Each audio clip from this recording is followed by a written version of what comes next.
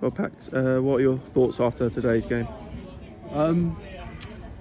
Probably need to give it a couple of days or whatever and sit down and watch it back. But I think initial reaction, we had a game plan in training and we did not stick to that, especially first half.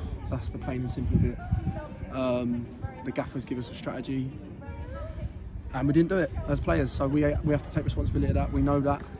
And to be honest, it's the first half performance is nowhere near good enough, and we gave ourselves an uphill battle. The second half performance was a little bit better, still probably not enough, definitely not enough in fact. But the plain and simple is we had a game plan and we didn't execute what the gaffer asked us to do. I mean, at 2-1 is half the chance of getting back into the game, but then obviously at the end sort of killed it off. Yeah, I mean, we're chasing the game, we're 2-1 down, we've got Michael's gone forward as another forward. We're sort of throwing everything at it.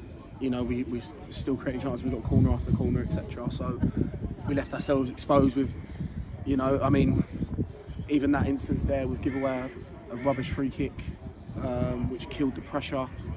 That free kick then results in them going through because we've got our other centre-half playing up front. So it's just naive. Yeah, it's naive, it's immature. Yeah, I mean, it's just a difficult one to take right now. And as I say, I don't want to be too critical about re-evaluating, but that's how it feels right now. And then obviously we haven't got long to sort of dust ourselves off and then go again on Tuesday. As you say, that's all we can do is dust ourselves off.